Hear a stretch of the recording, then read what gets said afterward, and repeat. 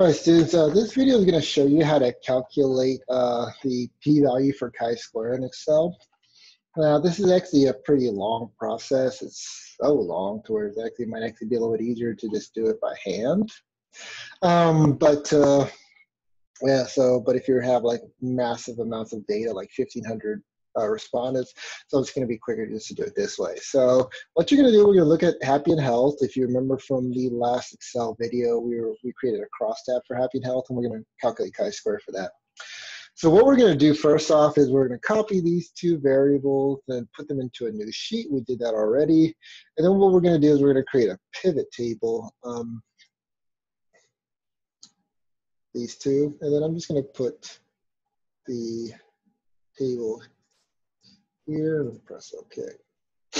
All right, so if y'all remember, what you're going to do is you're going to put health in the columns and then happy in the rows. Because health is our independent, happy is our dependent, and then health, we're going to calculate the values for that, so we just want the counts. Now we want to get rid of the missing data, so we know that 0, 8, and 9 or blank are our missing values, and then for happy, our missing data is 8 and blank or 8 and 9. Okay. Now that we have that, we need to label these things. So we know that this is happy,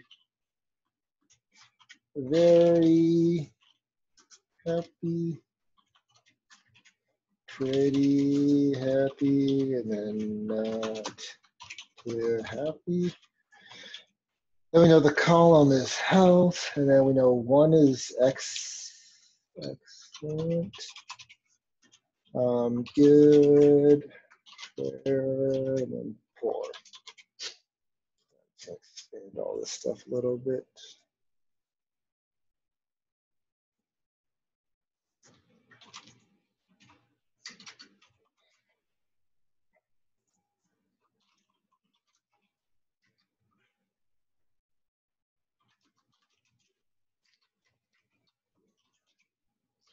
So if we're trying to calculate the chi-square, we know that we need a couple things. We know we need the observed frequencies and then the expected frequencies.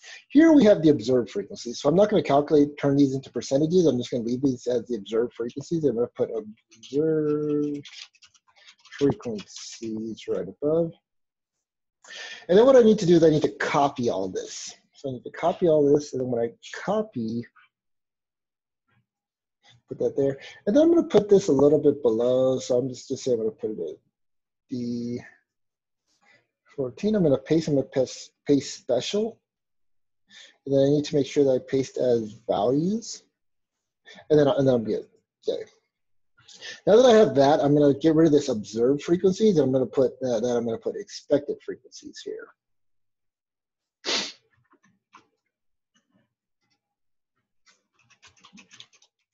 I have expected frequencies here. So I have happiness and health, the totals, happy, health. Now what I need to do is I need to calculate, and like I said, it's kind of a tedious process, but I need to calculate the expected frequencies. And the way I'm going to go about doing that is you take everything that's not the totals. So I don't want to get the row totals. I don't want to get the column totals. I don't want to get the end. I just want to get all the actual frequencies in each cell. Then I'm going to clear the content. So don't delete, because if you delete, you might get rid of the entire rows, or you might get rid of the entire columns, or you might shift the cells left or up, and you don't want to do any of that. So you don't want to delete. What you want to do is you want to clear contents. So clear contents, and now so it made everything blank. Now what I also need to do is I need to calculate the expected frequencies. And if you remember what the formula for expected frequencies, it is the column total. So here we have, let's just say for excellent, very happy. Column total is 228. The row total is 321. Then you divide it by 997. Now there's two ways to go about doing this. The first way that you could do it is you could come over here, you press equal. Then you can look at what the cell is. So we know this is for E20. So you can do E20 times I17, and then we divide that by I20. And then we would get a number, so we get 73.40 number. So that's how you get the expected frequency. The other way to do this is to just take the numbers and then put them in there instead of each cell, so you don't have to actually look at the cell.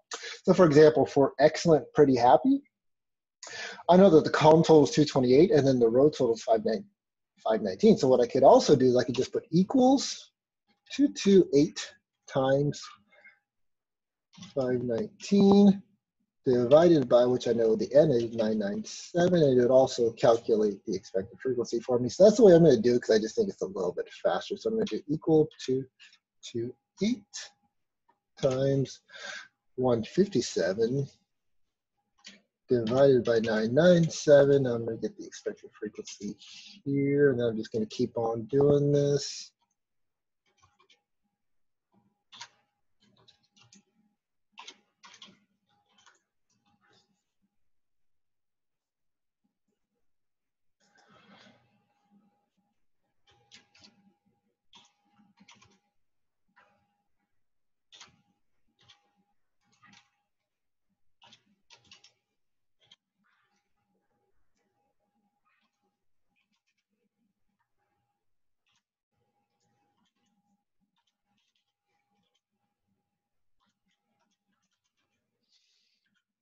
Like I said, it's a bit tedious, but this is, for Excel, this is really the only way to go about doing this.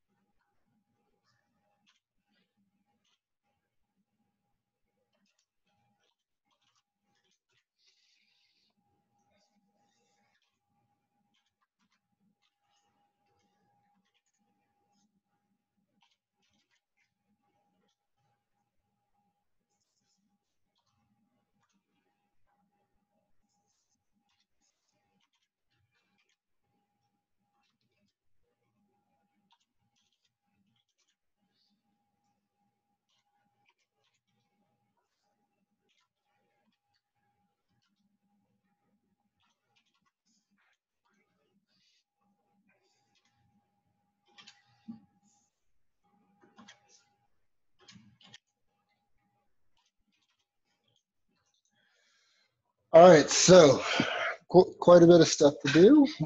Didn't take forever, but you know, obviously SPSS did this way faster.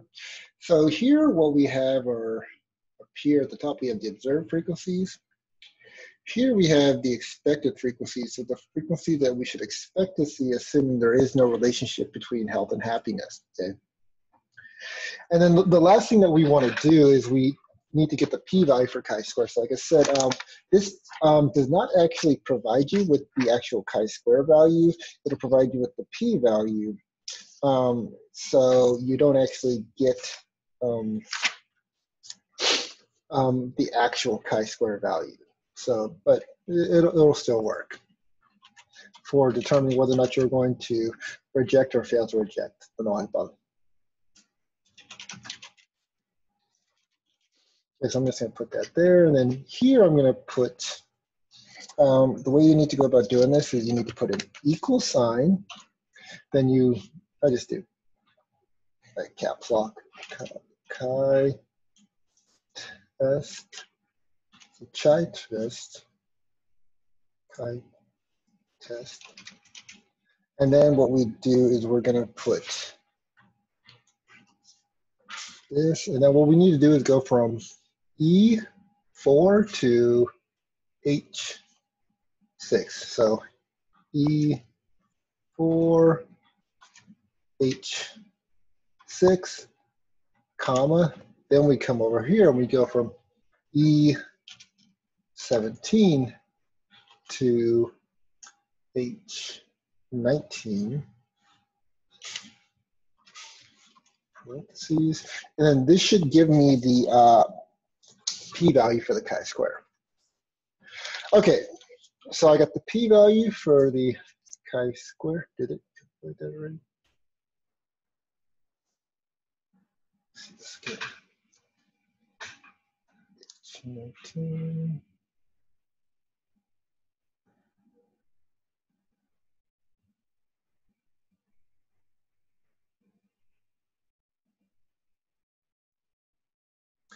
Okay, so this is my p-value for chi-square test. After I got the observed frequencies, compared them to the expected frequencies. Now I see 4.64.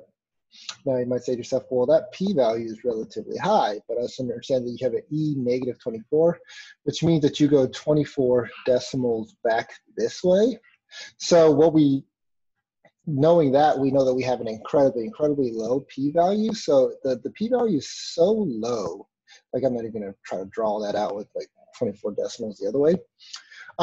We can pretty much reject the null hypothesis at the 0.05, 0.01, and the 0.001 alpha level. Like I said, it doesn't actually give you the chi-square value, but as long as you have the p-value, you can know whether or not you reject or fail to reject the null hypothesis.